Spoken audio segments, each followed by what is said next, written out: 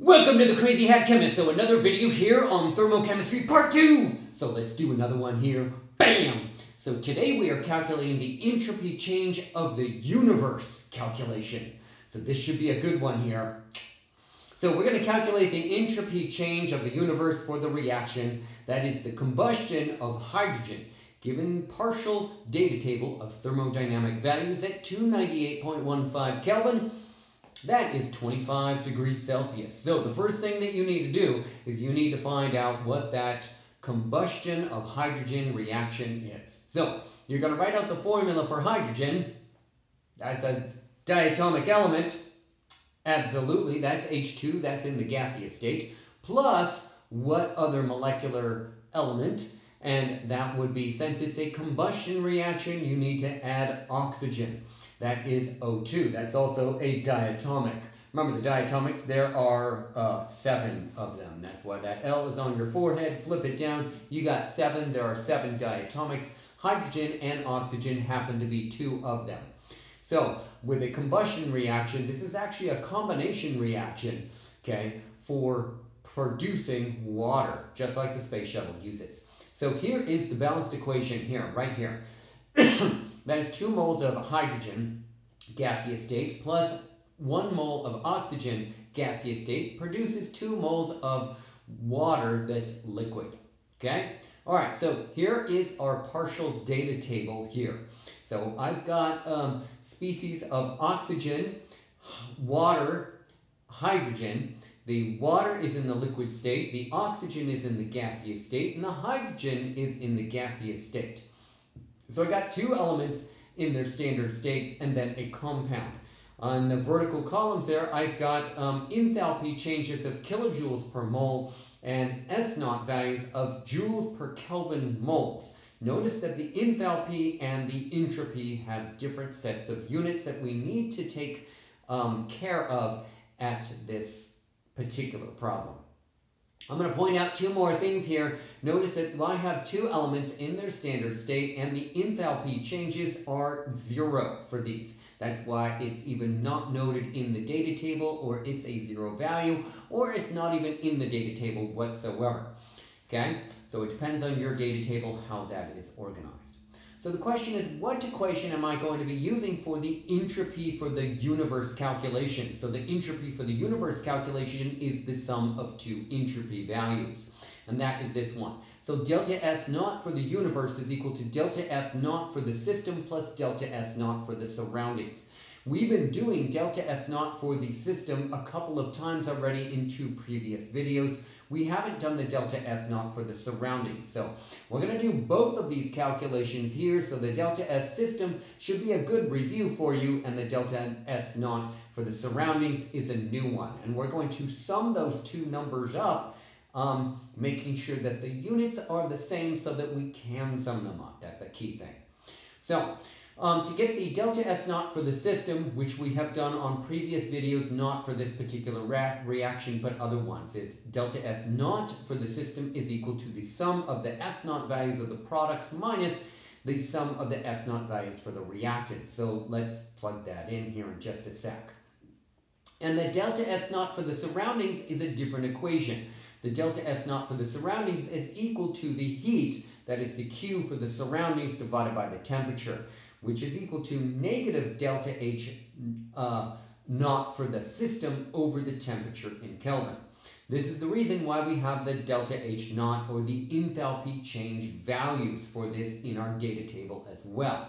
So we're just going to do the products minus reactants, and then what we're going to do from there is divide by the temperature to get our delta S0 for the surroundings. So let's do the first one first, and that is delta S0 for the system. I've plugged this in here. I got moles of water, okay, which is my product, and my units minus the moles of hydrogen times my number plus the moles of oxygen times that number.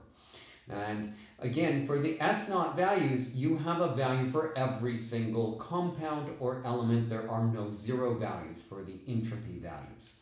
So I plugged in these values, so I got delta S0 for the system is equal to 2 moles of water, liquid, times 69.95 joules per Kelvin mole. minus the quantity of 2 moles of hydrogen times 130.7 joules per Kelvin mole plus 1 mole of oxygen times 205.07 joules per Kelvin mole, and then close parentheses. So I'm going to do my multiplication, then my addition. I'm going to take care of my significant figures that I have with addition problems, and I am going to get this value. Notice that with significant figures with addition, you're using the fewest number of decimal places. And the fewest number of decimal places is held within the hydrogen, which is the 130.7. It has 1 decimal place, whereas that for the water and that for the oxygen has 2 decimal places. So I'm using the fewest number of decimal places. So the delta S naught for the system is negative 326.6 joules per Kelvin. So hold on to this number because we're going to be taking advantage of this number and using this number later on. Okay, this is the delta S naught for the system. So I'm going to be plugging into that above equation of delta S naught for the universe is the sum of the system plus the surroundings. This value goes in for the system. Now I need to figure out what the value is for the surroundings. So that is going to follow on this next slide here. So hopefully you got the system value right there. You got that data table. We're going to use that again. So our data table is still there. Our balanced equation is there as well. And we're going to get the delta S naught for the surroundings. Again, that is equal to the heat, that is Q for the surroundings divided by the temperature. What is that equal to? That is equal to the negative of the delta H naught for the system divided by the temperature in Kelvin. So I'm looking at my data table for the delta H naught or the enthalpy values here. Okay, and it's products minus reactants. So delta S naught for the system is equal to the sum of the products minus the sum of the reactants. Okay, this is going to go in my numerator term, and then I'm going to divide by my temperature. Okay, and so this is going to go right over here. Delta S naught for the system is equal to 2 moles of water, that's the product, minus times the negative 285.83 kilojoules per mole, minus 2 moles of hydrogen times 0, because it's an element in its standard state, plus 1 mole of molecular oxygen times 0, because it's an element in its standard state. So that makes this delta H naught system very easy to calculate. The enthalpy change for the system, and that is this value here. The delta H naught for the system is negative 571.66 kilojoules. This number, since it's negative, lets you know that it's an exothermic reaction because it's a delta H naught system value. That means it's a change in the enthalpy of the system. Negative, this would be on the product side. As this is a combustion reaction, this produces how much heat? Negative 571.66 kilojoules, or that much heat. Okay, hopefully that value holds well with you, and that number makes sense as well as the sign makes sense for you. Okay, now what we're going to do is calculate the delta S naught for the surroundings using this value for the delta H naught and dividing by the temperature. Now, you should see that this data table is at 25 degrees Celsius or 298.15 Kelvin. So, I'm going to take the delta S naught for the surroundings is equal to negative of delta H divided by the temperature. And so that's negative times negative 571.66 kilojoules divided by the 298.15 Kelvin. That value must be in Kelvin, otherwise our units will not cancel out in a little bit. And we need to do one more thing here. We're going to convert our kilojoules into joules so that when we sum up the system and the surroundings, we have the same set of units. That's really crucial. This is one step that many students miss right here, and they just add up the values and they get a number that's way far off. Okay, so this is going to equal delta S naught for the surroundings as 1917.4 joules per Kelvin. Okay, now I'm going to plug in my two values here to get the delta S naught for the universe. That's delta S naught for the system plus delta S naught for the surroundings. I previously calculated on the prior slide the delta S naught for the system. I just calculated the surrounding value. So I'm going to plug both of those in. Remember from the previous slide? Okay, well, that is coming from the previous slide, and that is this negative 326.6 joules per Kelvin. And again, the reason why I changed my delta S naught for the surroundings into joules per Kelvin is so that I can sum up the system and the surroundings. They need to have the same set of units. Okay, and now I'm going to add the surrounding value. Okay, they have the same set of units. One's negative, don't forget about that negative sign. One's positive, don't forget about that positive sign. And here's the value I get. That is, the delta S naught for the universe is 1,590.8 joules per Kelvin. That sign should tell you something.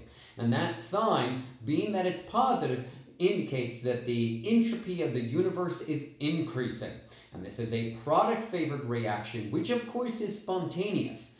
It's a combustion of hydrogen. This should be a product-favored reaction.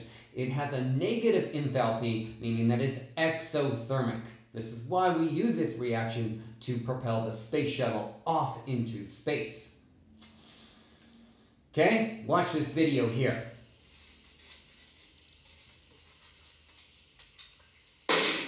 Bam! That's exactly what's happening. That balloon was filled up with hydrogen gas. There's molecular oxygen surrounding it. You bring a lit match to it, and then it's going to explode and produce water. Perfectly cool. That's so super awesome. Now you know how to change.